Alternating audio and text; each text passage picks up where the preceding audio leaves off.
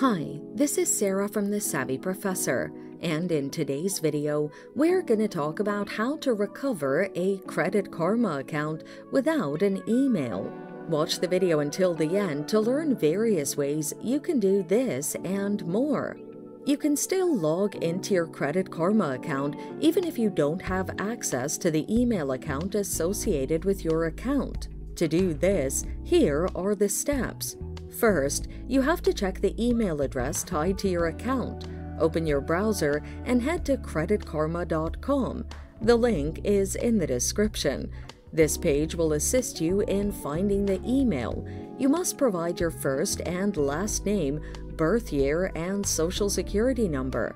Next, navigate to the account recovery page at accounts.creditkarma.com/recovery. The link is also in the description. Enter the email address and click the Continue button. On the next page, you must choose how you prefer to log into your account. You'll have three choices: email, text, or answering identity questions. If you pick an email, a code will be sent to the email address associated with your account. The text option will have a code sent to the phone number in your account. If you choose text or email, you need to provide your social security number and verify your birth date. After verification, you'll receive a code and be prompted to create a new password for your account.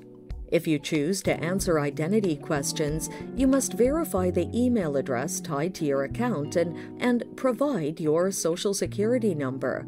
Also, you'll be asked some other questions to verify your identity. If you pass the test, you'll be able to set a new password for your account.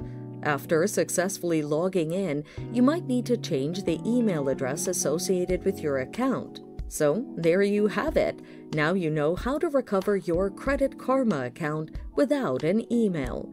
Thanks for watching. Till next time.